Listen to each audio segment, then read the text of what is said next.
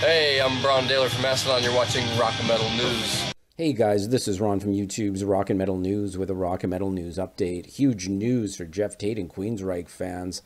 And it is some great news, as former Queensryche vocalist Geoff Tate has revealed that he is working on the third and final chapter of one of the best concept albums of all time, Operation Mindcrime, in the album series, Operation Mindcrime III.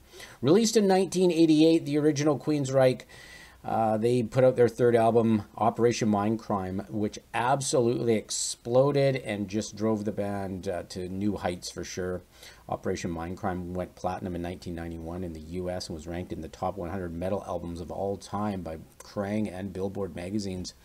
Geoff Tate discussed his plans for Operation Mindcrime III in a new interview with Rock of Nations with Dave Kinchen and Shane McEachern, and that link is in the description. Definitely a good listen, so check that out. Geoff said, I would say it has more of an early Queensryche feel. The new songs are super heavy and some of them are incredibly technical. They're like algebra.